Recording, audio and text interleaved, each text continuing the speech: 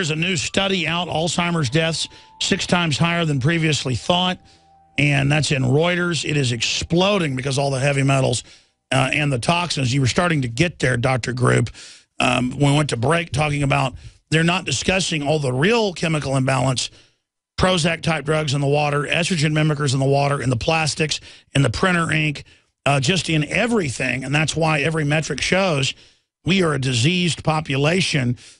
Please continue. Well, yeah, create the disease by poisoning the air, the food, and the water, you know, spraying pesticides, spraying heavy metals everywhere. You know, that's what causes the real chemical imbalance. If you get to the root cause of the things, which is what we should be looking at, it's not that you have chemical imbalances and you need antidepressants and you need antipsychotic drugs. It's clean your life up and avoid drinking the toxic water and the toxic eating the toxic food and the preservatives, and avoid putting all those toxins in your system, and clean your brain and clean your bloodstream, and then you won't have all these fits of, you know, rage or these depressive activities or anything else that they're claiming as mental disorders, which they cannot prove to begin. And they're claiming normal human activity is mental illness now to expand their market and their social control, just like the Soviet Union used psychiatry and psychology as a tyranny. And I'm not saying everybody in it's bad. There's a lot of good people in it. It's just that the main driving force behind it is predatory. I mean, 50, 60 years ago, they still went around, and if your kid was depressed, they'd stick an ice pick into their eye, behind their eye, and give them a lobotomy. And sure, Junior never complained again. He never talked again. So it's just incredibly oppressive what's going on. And now, under the DSM, they've got all these new disorders where not liking authority, not trusting the system is mentally ill. 374 different mental disorders right now in the DSM, and in the 1930s, when the DSM started, it was only 34 mental disorders. So it's become a huge problem, and what's even scarier is the fact that they just came out with a DSM 0 to 3, which means they're from age 0 to 3, they're diagnosing, and I think there's like 12 or 15 mental illnesses between the age of 0 to 3. And they're teaching moms on the hospital shows and stuff that it's like getting your kid a new suit of clothes or new shoes. It's fun to get a designation.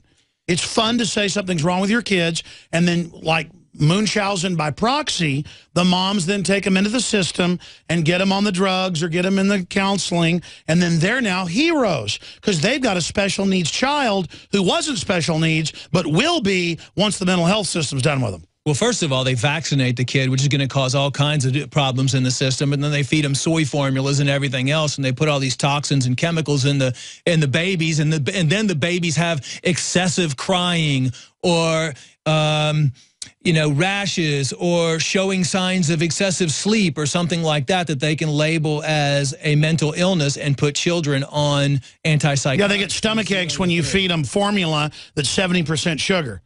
I mean, when you read a formula deal, the high fructose corn syrup, all of it, and it's like a conspiracy theory that women are supposed to nurse babies.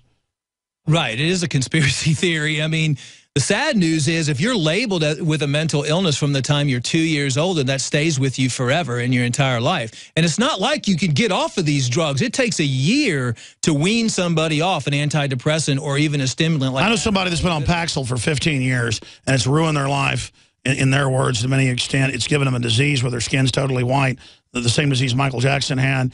They've got an autoimmune issue now, and the doctors admit it's the Paxil. Didn't tell them when they went on it. You say it would take a year. How would you get them off? Well, first of all, you know, each individual person has to be evaluated, you know, separately. Sure, you can't diagnose them, but what would you do on average? Well, you have to do what's called time-contingent detoxification, which is slowly reduce their dose over a period of a year. And at the same time, you want to give them natural substances like Tibetan rhodiola or lithium orotate, or, you know, something that's going to naturally work with their serotonin receptors in their head so they have an easy way of getting off. And at the same time, you're going to be educating that individual on what are the things they need to avoid. For example, fluoride. You know, fluoride is going to cause major problems in the brain, in the thyroid gland. You know, putting them on iodine, you know, detoxifying their body, because most people that are on psychotropic drugs are not just on one. They start with one, and then they have problems sleeping or something, and then they get put on sleep medications. Usually they're on 6 to 9 different medications because one thing causes side effects, which leads to another thing, which leads to another. I saw that the average foster child is on 7 drugs. 7 different psychological drugs. That's right. And, you know, suicidal thoughts, aggressiveness, non-motivation. I mean, how looking at society and looking at just trying to find somebody to work these days is so hard to get a good employee, because everybody you interview, they're really not motivated to work anymore. And so this is affecting society as a whole, because we don't have intelligent people, and we don't have people that are working, and people are losing their jobs. Actually, the auto accidents that are happening, people driving into the water, small children. I mean, there's a whole list of children now that you can pull up online that committed suicide. These are healthy children, supposedly. They're 7 years old. They're getting these screens in schools. They're sent to their psychiatrist saying they're hyperactive or whatever. They're put on, you know, they ask them if they're happy in school. They say no. They're put on antidepressants, and within 7 days, the mom finds them hung and they're dead in their closet. I mean, and this is a serious... And the insert says it does it. And the insert actually says it's done it. Now, there's not one single case that's ever been documented of depression or ADD or ADHD or any of the 374 mental disorders in the DSM that's been cured, that's documented to be cured after all these years on antipsychotic drugs. Not one. Amazing. I want to pull up that Time magazine article from 2 weeks ago. I think the headline was toxins lowering IQ or brain damaging children in the U.S., and they admit fluoride's the main one in the water, and admit the Harvard study. Now, that's a big deal. Why would Time magazine say the biggest thing is fluoride, which we know acts as an adjuvant, according to brain surgeons and neurologists like Dr. Blaylock, so that accelerates all the other drugs? There it is, children exposed to more brain-harming chemicals than ever before. And the first one they mention, and they say causing ADHD, is fluoride. Well, you got to remember, all these diseases, these mental illnesses are created. And here's how they do it, even from the beginning of time. And you can research this online. They got together a group of psychiatrists in a room, a small room, and they presented these symptoms and presented these disorders, and they voted on them. No scientific evidence or anything. So if you create chemical imbalances in the brain by, what do children eat? High fructose corn syrup, excitotoxins, artificial dyes, colors, artificial sweeteners, all of... You can't find chips without MSG excitotoxin. No. You can't find them without the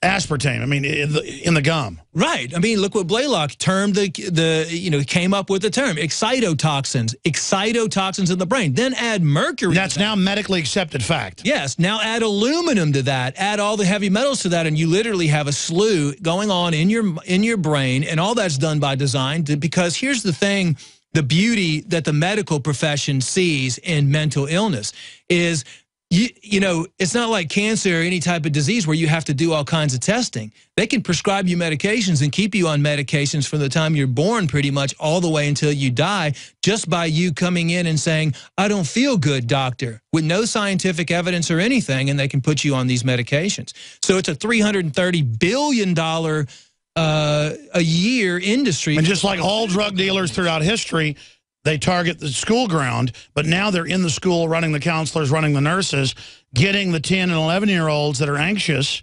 You're supposed to be anxious when you're 10 or 11 on drugs. It's a total criminal takeover. 3,000 deaths a month attributed to psychiatric drugs. 17 million children worldwide have been prescribed psychiatric drugs so dangerous that medicine regulates it in Europe and Australia, and have issued warnings that antidepressants can cause suicide and hostility in children and adolescents. Now, by the way, I don't sell it, but people can get it without a prescription, but it's hard to do because it's somewhat doctor-controlled. But people that do have anxiety and things, I was looking up the studies when you told me about this 2 months ago, they're legion, not the type of lithium that's like in El Paso, so they have the lowest level of suicide or whatever, but the type that's in a plant. You were telling me, and I went and looked it up, it was true, is a miracle drug for depression, anger, problems. Explain this special type of lithium to people. I don't sell it. We probably should, but just explain to people about that. Right. I mean, and it's readily available. And I've done a lot of work with the military. You know, I'm real close with the military. And military dating back, for the late 1800s has been a testing ground and an experiment, military personnel, for psychotic or psychotropic drugs. So the military is a perfect way for pharmaceutical companies to experiment. And one of the things that that's how you actually get stuff approved. My dad's been in drug approval. You can only fast track through the Pentagon.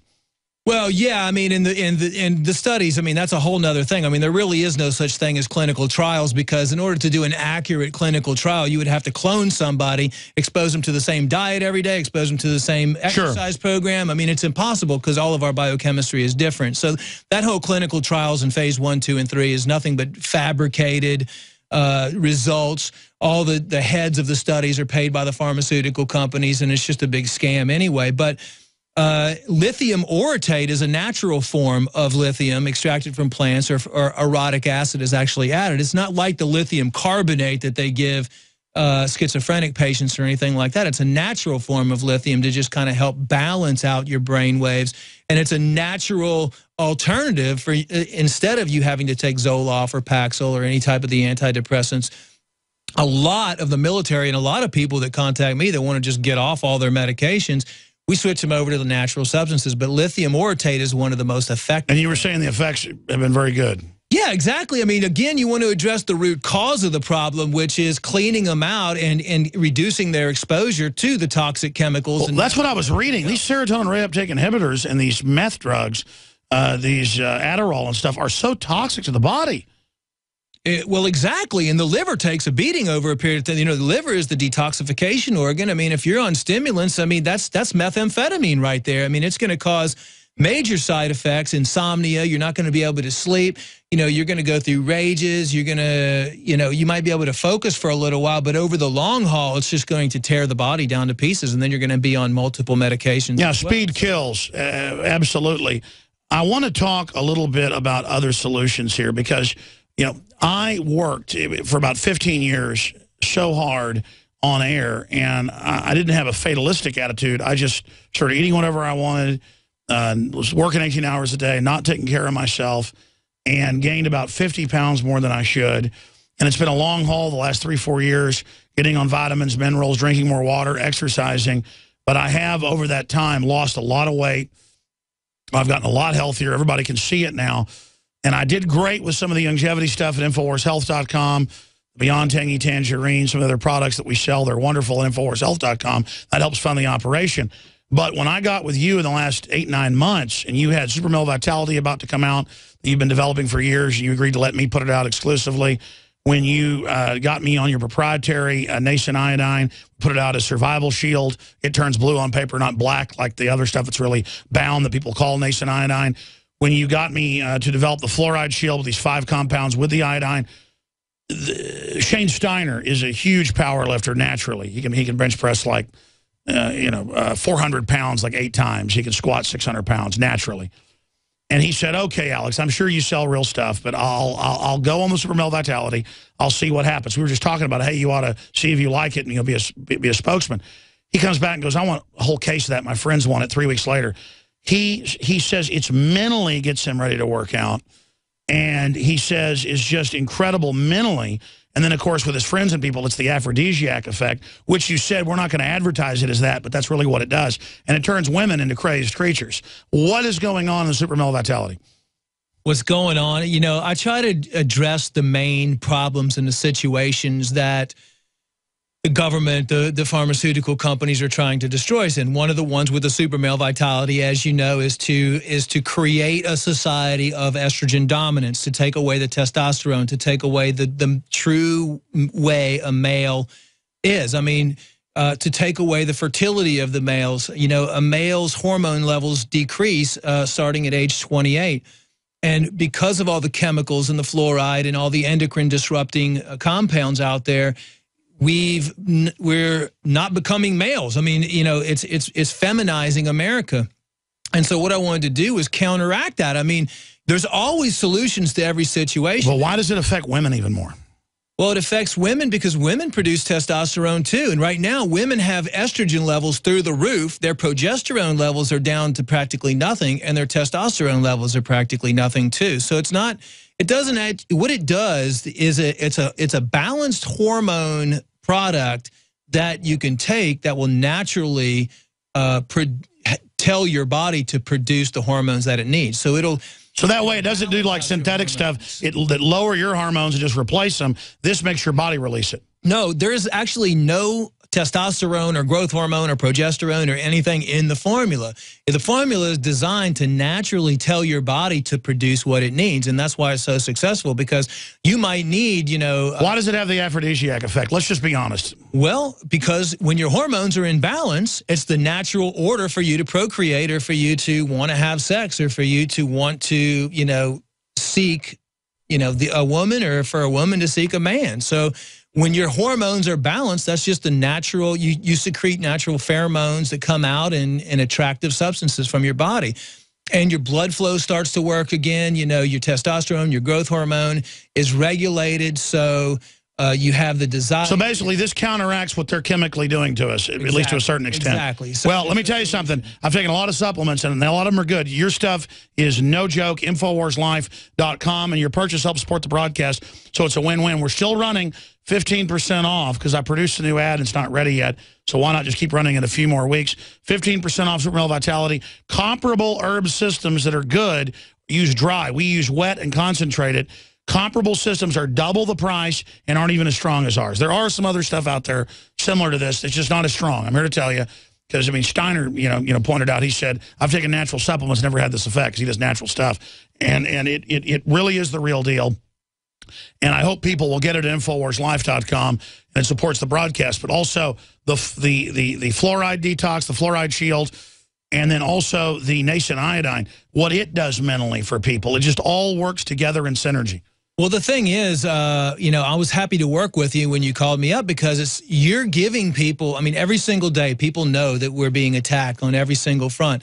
But then a lot of people don't know that there's solutions to all that. So when you come out with these situations of, yes, there's so much fluoride in the water, and yes, we're being poisoned, what can you do about it? Well, these are the solutions, and the good news is, it funds the operation, it funds your operation, so you can get more information out there, and those individuals can get more information out to their friends and families, so it's a win-win situation. Of course.